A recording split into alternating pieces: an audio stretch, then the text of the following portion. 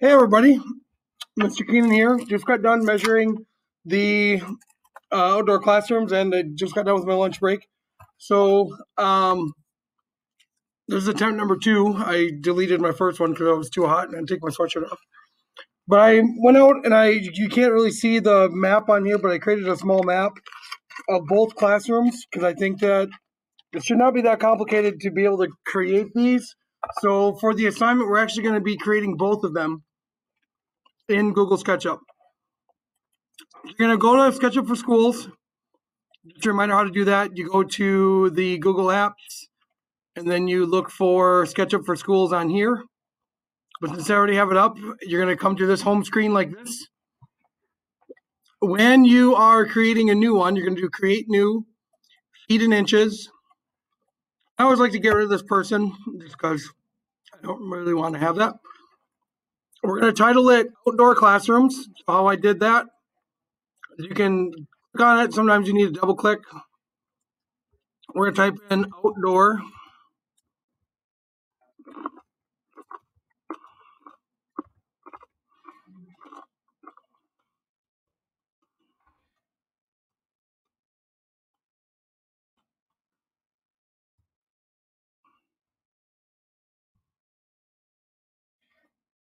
I want you to put outdoor classrooms created by and then your name. So you have your name on it when you're there.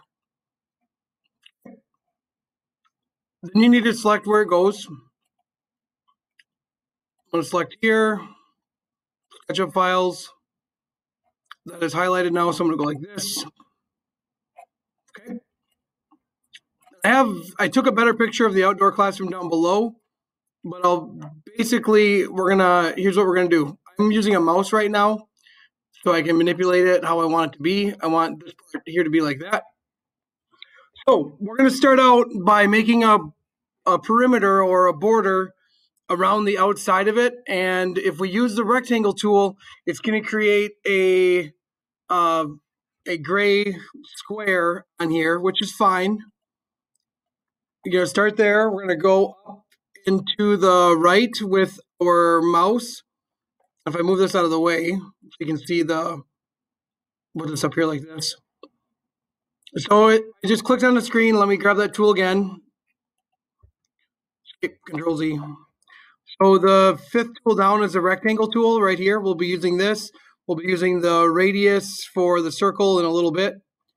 So we're going to click once. We're going to move it out. Whoops, I don't like. Why did it change? Escape.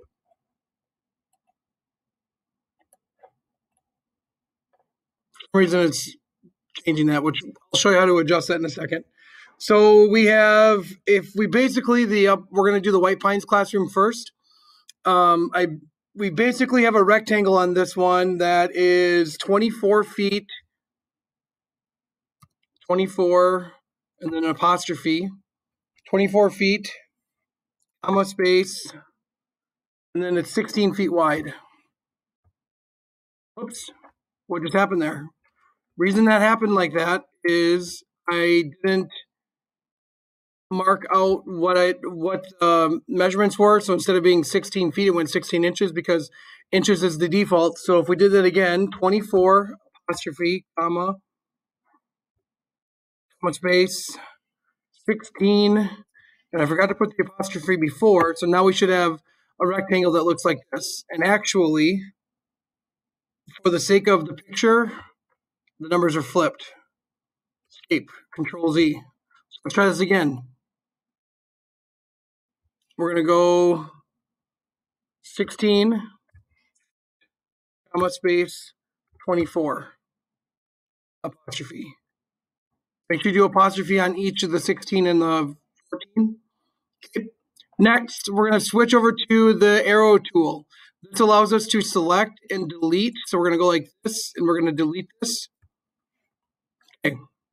The reason we are using this rectangle outline is when I measured it, when I went out and just measured, I measured from the outside diameter or the outside edge of the material, the outside edge of this side. So our configuration isn't exactly perfect, but it will definitely suit our purpose. And so we have, once you create the area, now we're going to create the material that goes inside that area. The fire ring in the dead center, which I will show you how to create right now. We're going to go to the midpoint on the top line. We're going to draw it all the way down to the other side like this. Then we're going to find the midpoint here and bring it across like this.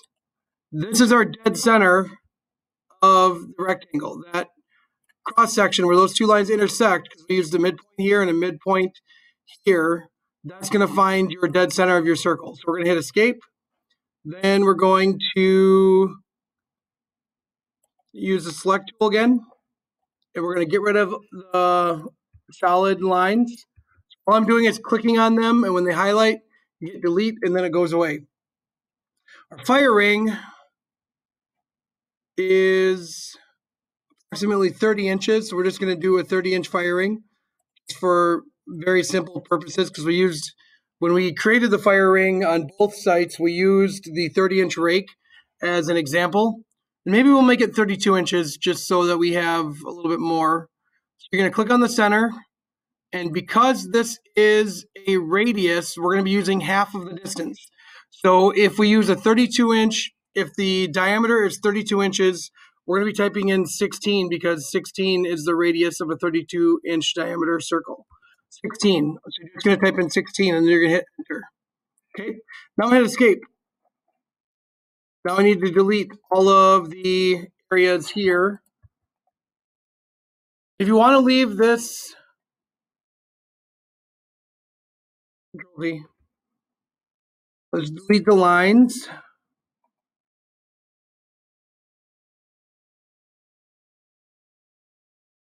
We use those lines to help create where the fire ring is. I'm just going to leave the fire pit solid like that, so we have that there. Then we're going to create the stumps. Now on this one, there are 12 stumps for seats, and there are 3 benches that we'll create. First, we're going to create the stumps first. We're going to use that radius tool that we just used for this. We're going to say that the stumps are 18 inches in diameter. So if they're 18 inches in diameter, that would give them a radius of 9 inches. And then we're going to hit enter. Now, we need to make this, we need to make that into a stump. So we're going to grab a hold of it with the push-pull tool. The push-pull tool is right below the shape. So here's the shape tool, here's the push-pull tool. We're going to make our 9-inch, a radius of 9 inches. So we're just going to type in 9 and hit enter. Now we have a radius. Then we're going to grab our push-pull to make this 3D. We're going to make this 16 inches tall, 1/6, like that. Now, we want to duplicate this, but we also don't want this to change. To make it so that it doesn't change, we're going to go like this. We're going to go to the highlight, the arrow tool. We're going to select it like that. Right click, make component. And we're going to type stump tool. You can type in stump chair, whatever you want to type in to name it. Hit OK. Now that is saved. Now I can grab a hold of that and I can start to move it around. But we need 12 of these. The best way to do it is to go like this. We're going to highlight it. We're going to do Control C. We're going to do Control V and then click on the screen. Hit escape. Highlight them both again. I'm going to get my highlighting tool here. I'm going to do Control C, Control V. Went from 2 to 4. If I were to highlight them again like this, Control C, Control V, and then you place them on the screen. We'll do it one more time. Control V. Okay. So we have 12 stumps that are ready to go. We need to make a bench. We'll leave these here. We'll worry about moving these around in just a little bit. So we're going to click off the screen to get them unselected. And so we'll put these in place once we get the benches created. So the best way to do a bench is to create the profile first. So I'm going to get kind of lower like this. And we're going to create the profile first by going like this. We're going to draw a line straight across. We're going to make this 16 inches long. So you're going to grab the pencil and create a line that's 16 inches. Then we're going to find the midpoint of that, and we're going to go down perpendicular to that we're going to go down 6 inches. And we know it's perpendicular because we started on the red line and now it's the blue line. So blue lines, when you're drawing it, means that it's vertical, it means it's up and down. The red line is horizontal, and then the green line is going away from you if you're looking at the XYZ axis like that. So we want to go 6 inches. We want to make our line 6 inches. We're going to come down. We're going to type in 6. We're going to put enter. Now, we just created a way to make this. We just created a point that we can use. I think it's this one we got to use like this. We go like this, then like that. Yep, that'll work. Show you that again. Starting from scratch, from stump. I'm going to create a horizontal line that's red, and we're going to type in 16. Then we will zoom in. We're going to hit escape. We still have our pencil. We're going to find the midpoint of that, and we're going to go down. Remember, we want it to be the blue, not any other. We want the horizontal line to be red when we draw it. We want the blue line to be, or the perpendicular line to that, we want that to be blue when we draw it. Type in 6. We're going to hit enter. And then we're going to hit escape to drop that tool. Hit escape. Then we're going to go to this second arc that's underneath the pencil. We're going to click one spot. We're going to click another spot, and then the third one, you're going to run your pencil down the edge like that. Now we just created a half of a log like that. We're going to hit escape. And realistically, if that's half of a log, our log was 16 inches long, which means that this, if I did this correctly, this should not be 6. This should actually be 8 inches. Now let's create the arc again. I'm doing this for the first time, kind of cold without thinking about anything. So now we have it more correct. Click off of that once you have it. So you're 16 inches across, you're 8 inches down. We're going to click on that blue line and we're going to delete it.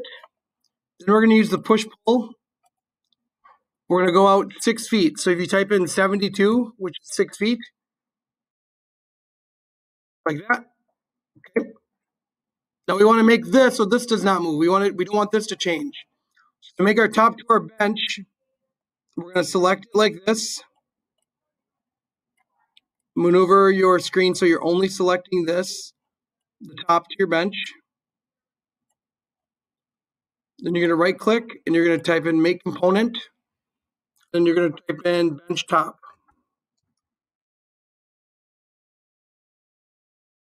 Or you can log bench, whatever you want to put. I'm going to put bench top for mine. Now that's created as a component. Now, I need three of these, but we also need the logs that go underneath that. We'll create the logs that go underneath it in just a second. So we're gonna now that this is highlighted, we want to select this one. We're gonna do Control C and then Control V, Control V. Now you have 3 benches. We have our 3 benches. We have our 12 logs. We just need to make the small ones that go underneath there, and then we will be able to place the logs where we want them to go. So in order to make the logs that go underneath, we're going to grab the radius tool again, and we're going to say that these have a radius of, let's say, 4 inches, because if you have a radius of 4 inches, your diameter is going to be 8 inches. That way 8 plus 8 is 16. That way the tops of our benches will be the same height as our logs. So we're going to do 4. We're going to hit enter. That means that this should be an 8-inch log. We're going to make these logs, we'll make them 16 inches long. We're going to click this. We're going to go like this. Click on this. And we're going to go 16 on that. We're going to hit enter. Okay. Next, we don't want this to change. So we're going to highlight the whole thing. And what are we going to do? Make it a component. It won't change. So we're going to type base bench. Base for benches. Base for bench, we'll call that. Now, this needs to be rotated from 90 degrees, or from from vertical, it needs to be rotated 90 degrees down so it sits flat on the ground. In order to do that, so that we made it a component, we can rotate it. We're going to click on this. We're going to click on this rotation tool. Okay. And if you hover over top of this, you'll have a protractor that will come up. The protractor is showing you the surface in which you're going to be rotating it.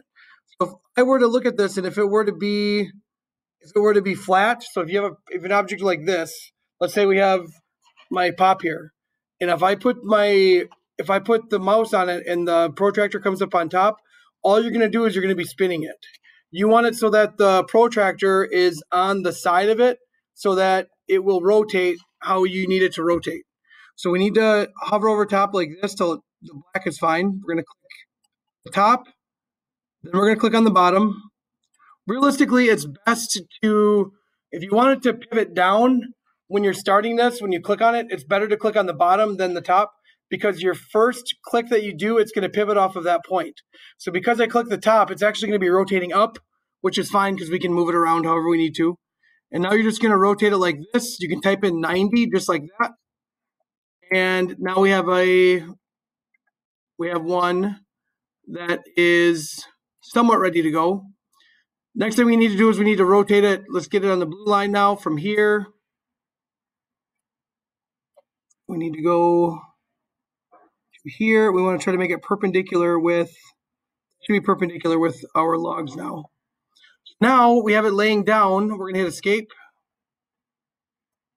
And I know some people might have problems with that. Just watch that part of the video and back up and watch it again. So in order to rotate it, you basically have to have the part selected by making a component. Just by clicking on it, once it's a component and you click on it, it will rotate with that.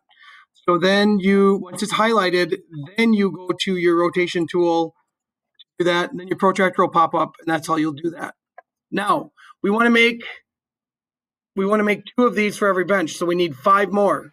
So what you're going to do is you're going to do let's get out of the protractor. So you got your arrow, it's selected. We're going to hit Control C, then Control V, place it in, Control V, place it in, Control V, place it in, Control V, place it in. We have 1, 2, 3, 4, 5. We need one more. Control V, put it in.